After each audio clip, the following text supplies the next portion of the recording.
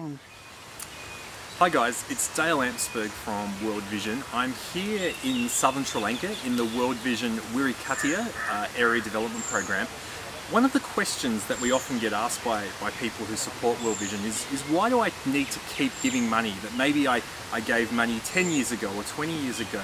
Well, here we are in Wirikatia, and it's a really good example of how World Vision works. We've been here working in this community, helping about 40,000 people for around 15 years. And we're just in the process of handing over that work to the community.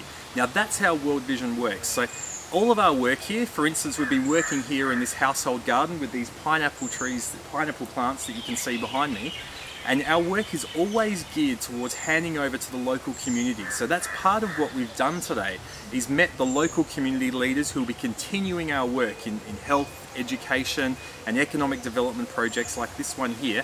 And they'll be continuing this work once World Vision goes. And then where do we go? Well, there's always somewhere else where there's a need and there's poverty, and we'll start another project there and hopefully be there for another 15 years or so to help lift that community out of poverty.